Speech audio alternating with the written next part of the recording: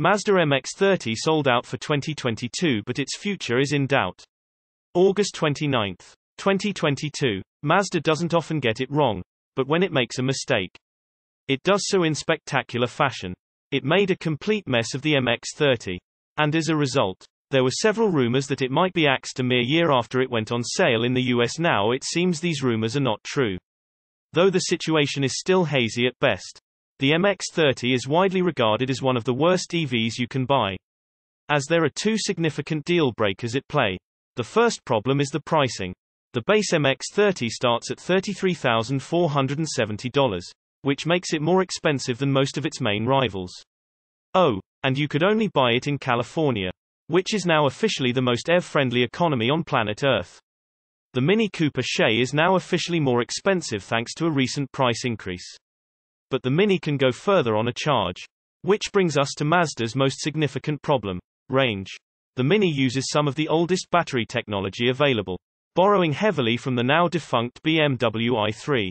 Even so, it can manage 113 miles from a full charge. The MX-30 is Mazda's first attempt at selling an EV in the USA. Yet it chose to enter the market with a tiny front-mounted motor producing only 143 horsepower and 200 pound-feet of torque. But the big killer was the EPA estimated range of just 100 miles. In short, Mazda gave EV naysayers yet another rock-solid argument against going EV.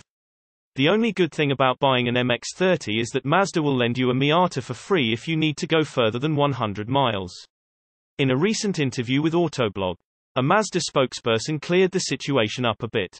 The Mazda MX-30 might not be axed, but it needs improvement. The introduction of the 2022 MX-30 EV in California was successful, and the model sold out in July.